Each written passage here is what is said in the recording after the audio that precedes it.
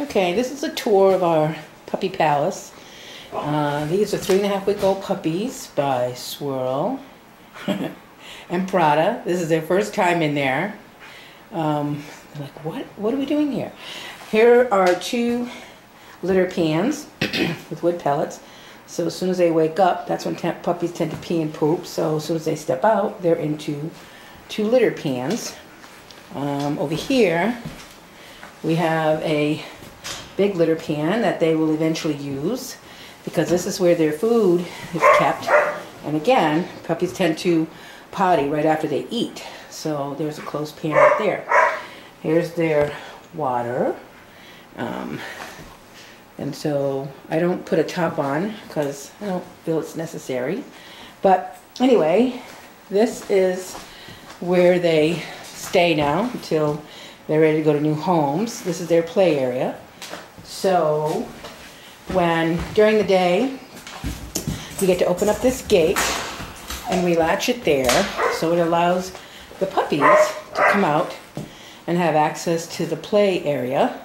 And at night, that we just shut the gate again, and we have clips that we hook on them to secure the gates on there, as well as when we hook it to that. When it's weather convenient time for them to go out, we just open up the gate, open up the door, and we have them explore. And over here is the computer for the webcam, which is right there. And so I can slide the webcam along the top of this rail so that they can view when the puppies are just in there sleeping, or certainly when they're playing. They were moved from there with the open whelping box, and the mother could go in and out, and the doors were on the whelping box for the first few times. Until then we removed the door and the puppies could go in and out.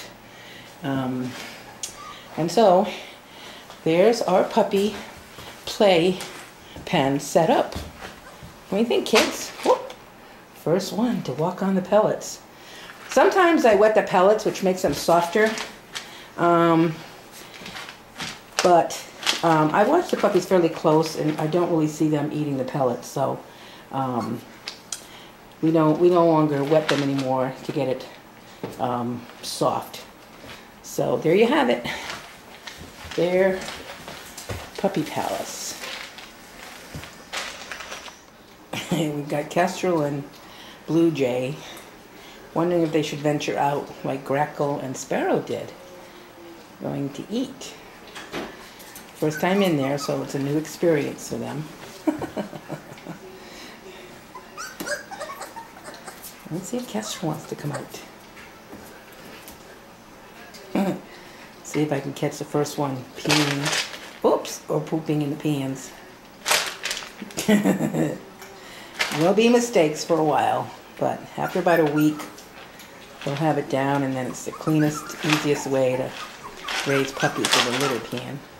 I call them the potty pans.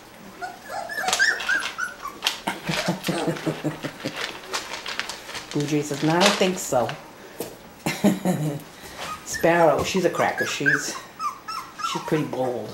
Grackle was the second one to venture out. Oh, Pee-Pee! Ren's the first one to Pee-Pee. Yay! Oh, Flicker's Pee-Pee in. Yay! That's about 10 minutes after being put in here. Yay! Ren and Flicker are the potty pan stars.